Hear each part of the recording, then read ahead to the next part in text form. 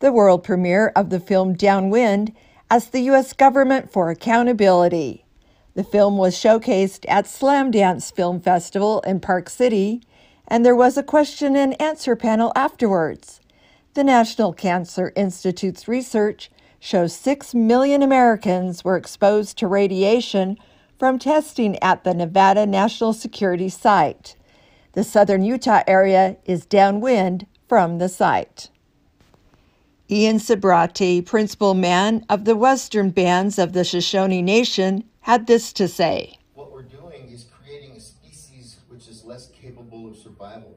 So we're destroying ourselves from the inside out. And that's the way cancer and leukemias and these things work. They just don't kill you real quick. You'll be lucky if you die quickly.